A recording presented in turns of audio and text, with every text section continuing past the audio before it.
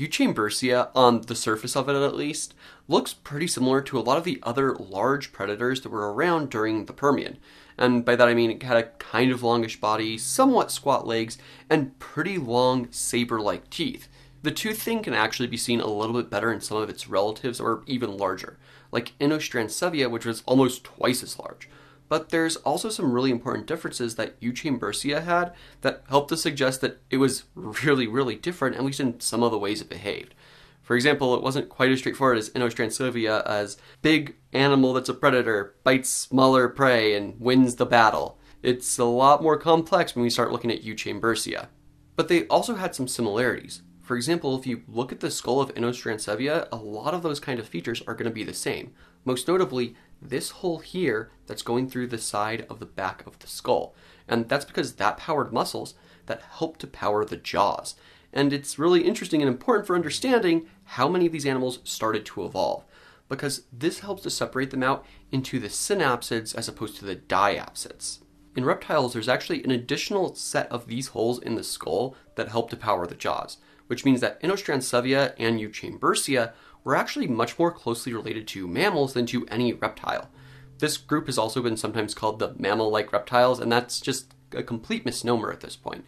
It's probably more correct to say that they were stem mammals. It's kind of this lead up into when the first mammals would actually evolve. Now, it's going to still be debated how mammal-like they may have been. For example, if they may have had even whiskers just to be able to kind of feel around for prey in the dark. That's still debated.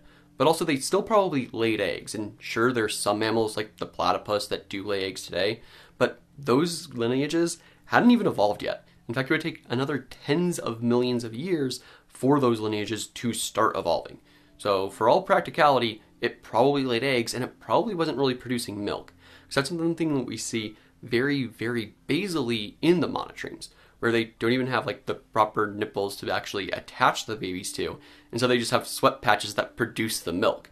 And yes, the babies do still eat that milk, but again, it's helping to show that that kind of complex mammalian behaviors that we expect to see probably wouldn't have existed even before the mammals actually evolved. And there were a few other synapsid predators during the Permian even before Euchambersia and Inostrancevia. For example, you have Dimetrodon and Sphenacodon. But it's really interesting to understand that the synapsids were very successful early on, and the group that includes Dimetrodon is the pelycosaurs, which eventually got displaced by the therapsids. And the therapsids were pretty diverse too. There's one group, the tapnocephalids, which were actually entirely herbivorous. But you also had the therocephalians, which includes things like Inostrancevia and, by extension, Euchambersia, which I'm going to be getting to some of its more unique traits here in a moment, but it's really important to understand that they weren't the first major predators on the land. Instead, it seems like the pelycosaurs were, and then they started to take over. And there's a few traits that really seem to help support this. One of which was the slightly larger size on things like Dimetrodon, but also those saber-like teeth, which, while we don't fully understand how they worked in animals like Inostrancevia or Euchambersia, it's important to understand that they also had this post-orbital bar, or this little bar of bone right behind the eye. This has been shown in some other animals with saber teeth, most notably Thylacosmilus, to potentially help stabilize the entire skull. So it could have been something specifically that evolved in order to help support those teeth. Euchambersia, though, potentially had something that was a little bit more hidden of a trait that actually would have really helped it to become successful. And the reason I say potentially is because we don't know for sure. When you look at the skull, you can tell it's a bit different shaped than some of the other animals that I've already mentioned. And that's because there's this giant depression or fossa in the maxilla bone. And there's potential that it may have held venom sacs, which is really, really interesting. The evolution of venom may not be as complex as you might expect. There's already certain chemicals in saliva that can be toxic. And so just higher concentrations of those chemicals can be evolved over time if it helps the animal catch prey or defend itself. Because, as we have seen, venoms can be used for either one of those purposes. This means that the main question a lot of researchers are asking about Euchambersia is, was it actually venomous or not? And there have been a couple of different ways that researchers have tried to approach this. When it was first described in 1931, it was kind of the end of the initial boom of paleontology. And the researchers who actually described it did say, hey, this thing might be venomous because we see these weird canals in the teeth, and also this big depression also exists. So there is a chance it could have been venomous. This was all based off of 2 South African fossils of Euchambersia. And for 86 years, it seemed like that was pretty much the case. It's kind of a maybe. We had one guy look at it way back in the 30s, and then we never really touched it again. But then some new specimens popped up coming from China, which, as much as during the Permian it was Pangea, all the continents were together, South Africa and China were still pretty far apart, meaning that this animal was pretty successful. Euchambersia was able to survive at the very southern part of the planet and also pretty far north. It was successful. And the Chinese specimens were actually really nice because they're even better preserved than the ones from South Africa are. The geologic forces that actually preserved the fossils in South Africa were much more hard on the fossils, meaning that the skull shapes were actually deformed, and researchers were able to do CT scans and essentially undeform the bone, and then also look inside of it and look for some different kinds of features. For example, it seems like there may have been a canal that was actually running from this large depression in the maxilla bone up to the large canine-like teeth. These researchers also looked at other therocephalians in order to understand if they all had this canal, and so if it's just not that important that it actually exists.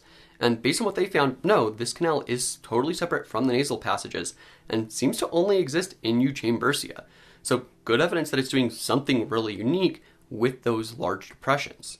However, the researchers also looked more closely at the teeth because they undeformed the skull and could actually do that kind of work.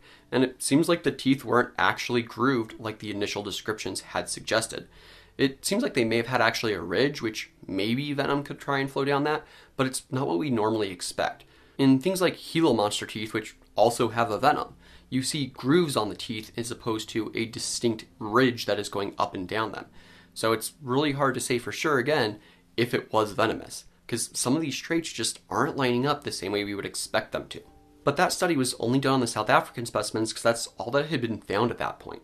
Only last year was the description of the new species of Euchambersia coming from China. Euchambersia liu-udangai, which again, better preservation on the skull, which means the researchers could look at it in better detail, and they found that there wasn't strong evidence to support any kind of major venom carrying capacity between that large depression on the maxilla up into those teeth.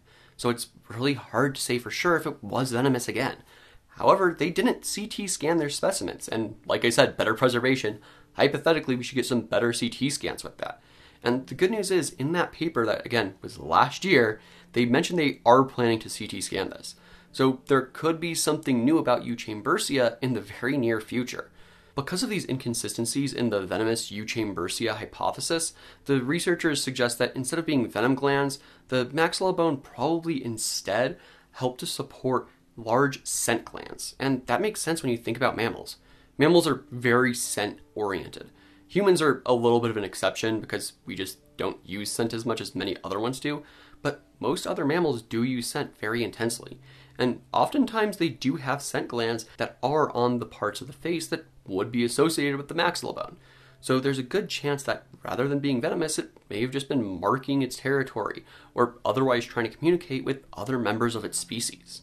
Now, with my luck, that paper that CT scans its skull is probably going to come out next week, right after this video is released, but I'll have a separate video about that if that does happen.